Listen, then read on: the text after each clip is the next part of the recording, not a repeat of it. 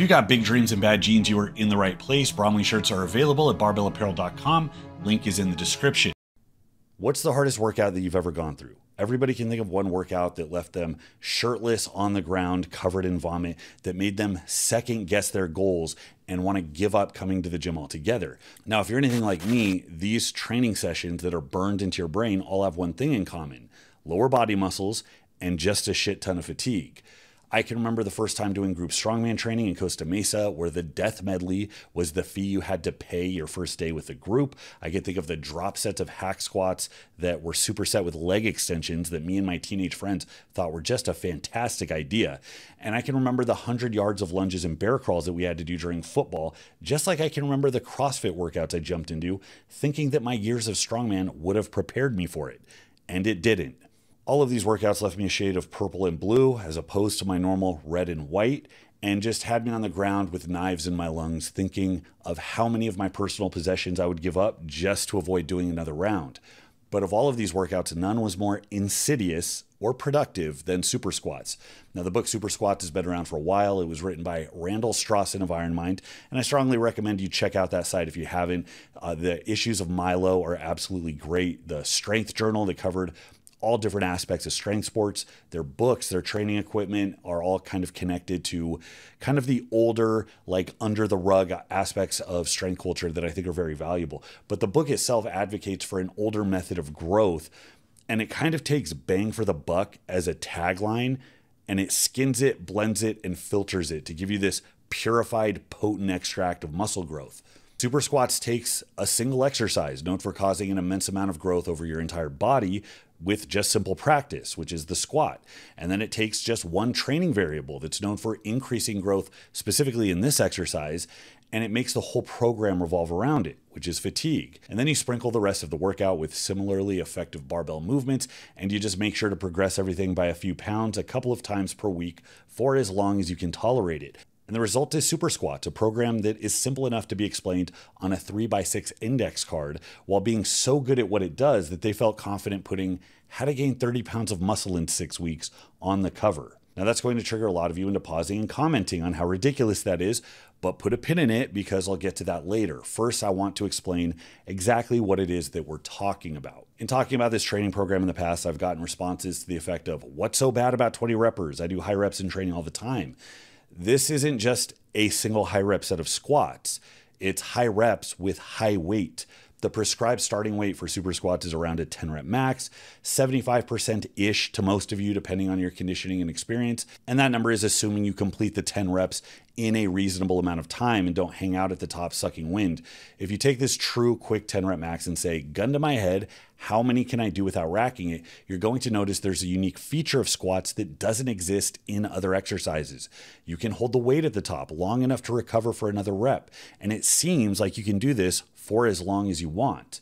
This doesn't exist in pressing. The rest you get from holding the weight at arm's length quickly craps out as the small muscles of the triceps fatigue.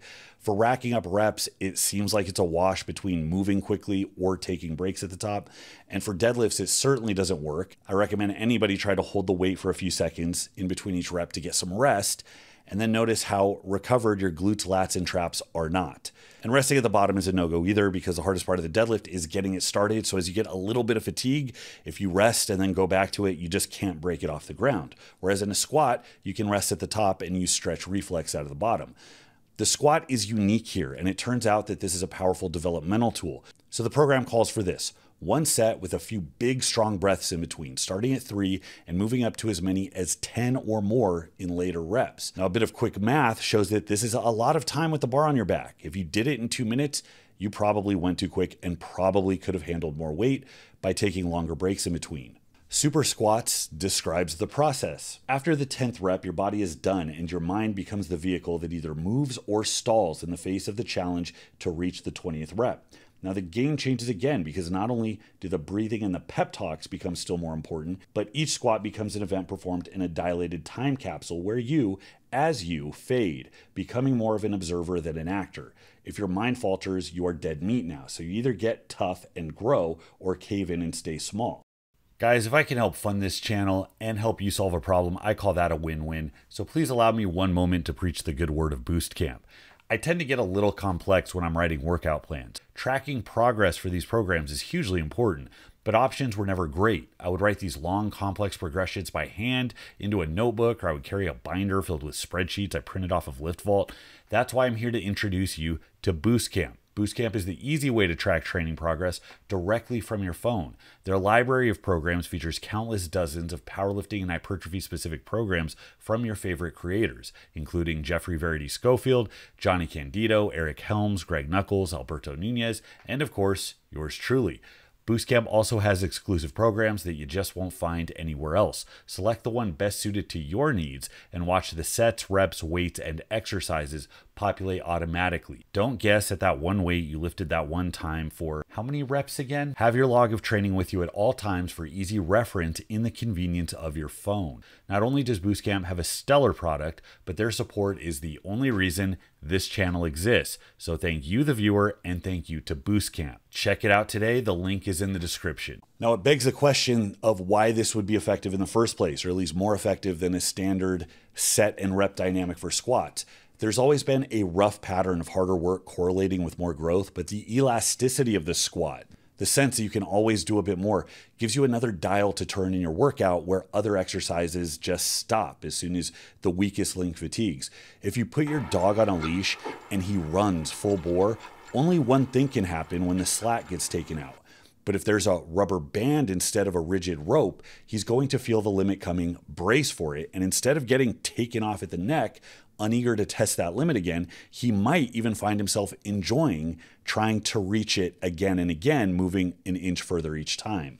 Now, the mechanism for super squat's effectiveness is probably related to density, that is, how much work you're doing per unit of time. Density training has had its day in the sun, with some trying to capitalize on it to push a new way of training. Escalating density training was a method of progressing how much work you could fit into a designated time slot, like 10 or 15 minutes, rather than just trying to increase overall work, and it never really caught on. I don't really know that this strategy is giving the edge to the next Mr. Olympia, but if you are in a time crunch and looking for an interesting way to make your workouts a little more competitive, there is certainly value in structuring your progression this way. Now, I've long said that density is one of the deadliest features of strongman training that contributes to the immense growth, just as much as the types of lifts being done or the absolute weight being moved. Any competitor is going to have to do sandbag carries, stone loads, odd object medleys, and yes, squats, deadlifts, and presses for time, meaning that almost every contest prep has you setting the clock for 60 or 90 seconds and then pacing yourself to pack as many reps as possible into that period.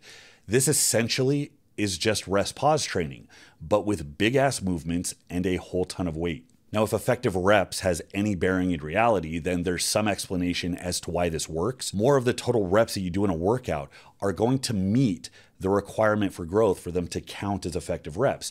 The spitting, vein popping effort that aims for maximal motor recruitment, along with the slow, strained bar speed that keeps mechanical tension high.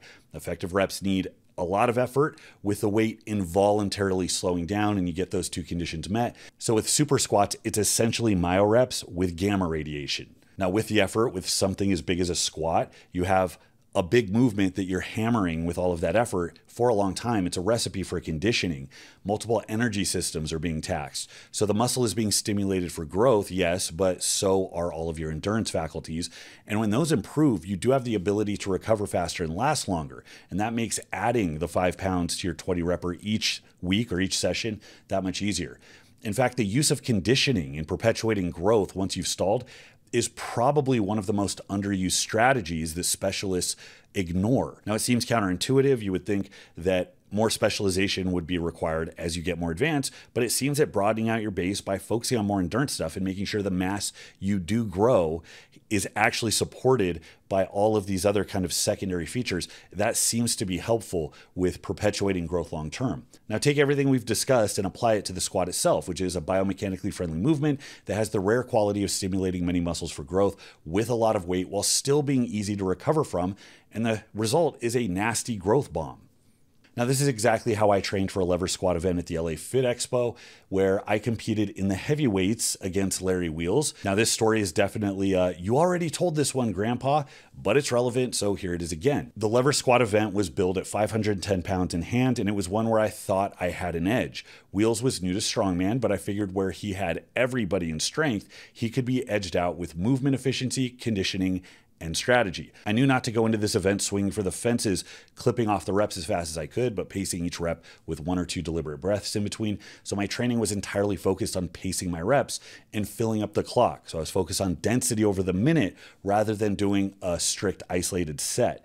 My training culminated with 455 for 15 reps paced evenly right at the 1 minute mark, confident that I could have done another 10 if I had another minute to do so.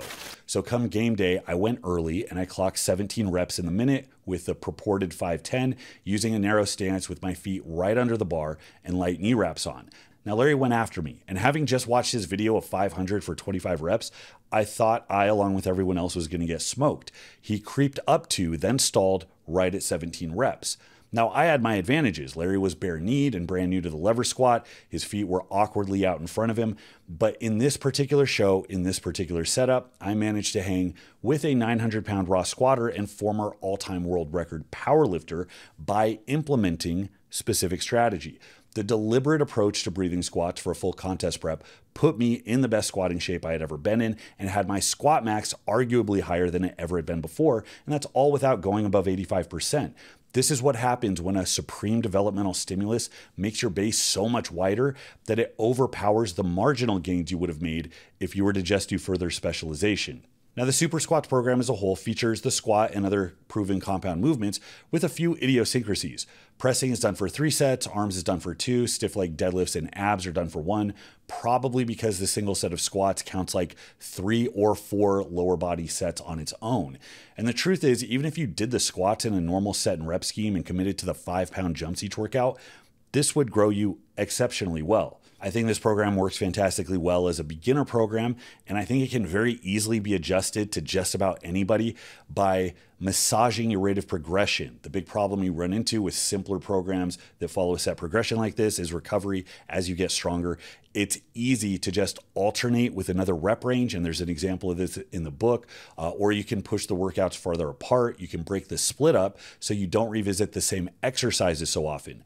These types of programs that are focused on compound movement, that follow simple set rep schemes and just focus on effort and progression are and always have been the backbone of my programming. So if I'm not focused on anything specifically, if I don't have a lot of direction or even a lot of free time, this is what I'll default to.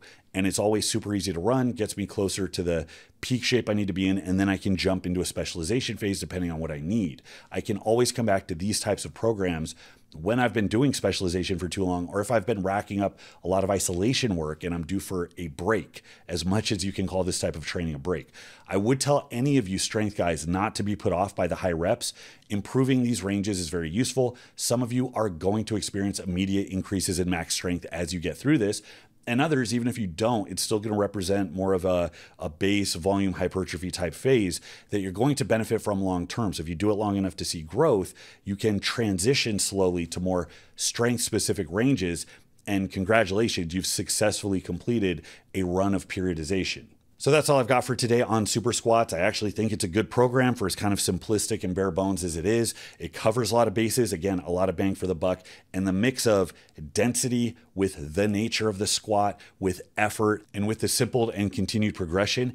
It's just a recipe for a really nasty amount of growth as long as you're eating. The book tells you to focus on sleep. It throws in the gallon of milk and all of the old school super bulk dietary methods. I don't think you need to do that, but as long as you are eating to grow, not to stay in your same damn weight class or a weight class lower. If you're eating to grow, you can benefit from this immensely. So let me know what you guys think. Leave your comments in the comments section. Thanks so much, guys. Until next time, this is Bromley. I'll see you.